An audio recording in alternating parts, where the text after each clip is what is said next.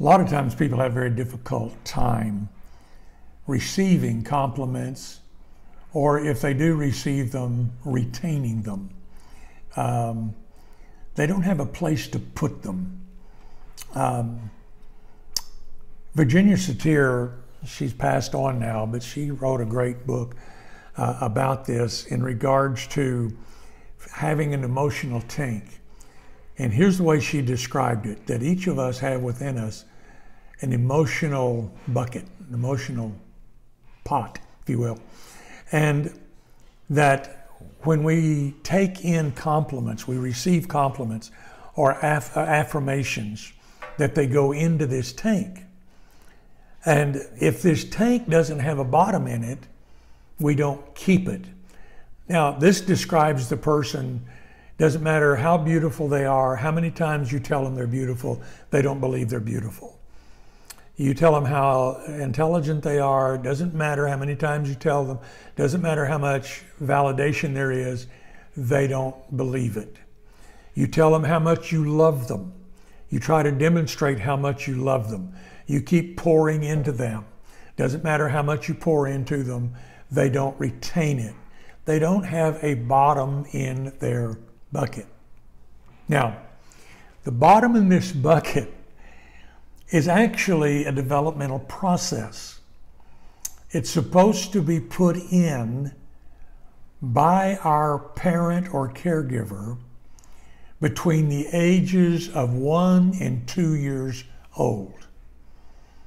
And the bottom of the bucket is unconditional love. That's why from age 1 to 2, that it's extremely important for you to communicate unconditional love to your child. That puts a bottom in their bucket. Now, perfect parenting does that. Now, how many of us are perfect parents? None of us. How many of us had perfect parents? 0. None of us. Because we are imperfect human beings. And most of us as parents didn't even know we were supposed to be doing that. We think to love a child unconditionally is to spoil them. And I've had people say to me, I don't want to spoil my child. Well, here's a fact. You cannot spoil a child prior to age 2. You can love them unconditionally before age 2. Now, age 2 might become problematic. That's where we get the term the terrible twos from. That's when children start having their own ideas, want to do it their way. But prior to that, we can love them unconditionally, and that does not spoil them. It lets them know that they belong. It lets them know that they are loved. It lets them know that they are in community, and that's extremely important. Now, most of us have an imperfect bottom to our bucket. Some of us don't have a bottom to it at all. Some of us have a bottom, but it's got holes in it. It leaks. Some of those holes are bigger than others.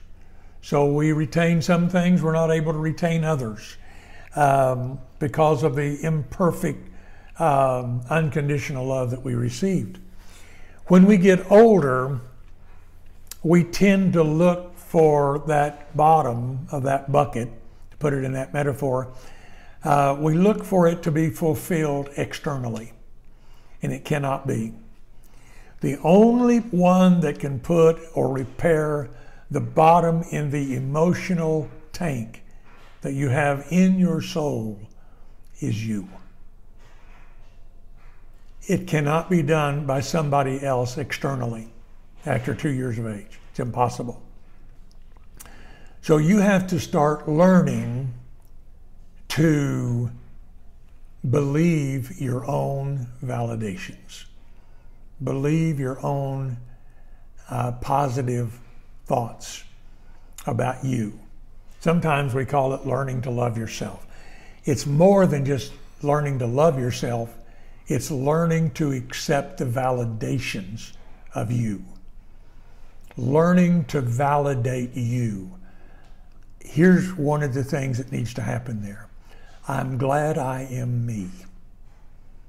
I'm glad I'm who I am. I'm thankful for my physical attributes. Now, you may not like all of them, but find those that you do like and validate them. And start giving yourself validation, owning it. And when other people validate you, thank them. I call this creating a sticky place. Thank them for the validation. Don't discredit it. Don't disown it. Don't discard it. Don't throw it away. Thank you. I accept that. I receive that. Sometimes we think, oh, they were just being nice, or they're disingenuous, or other ways that we discount it. Start believing it and receive it. Have a place to keep it inside. That's how we start putting a bottom in our bucket and start filling our own emotional tank instead of relying.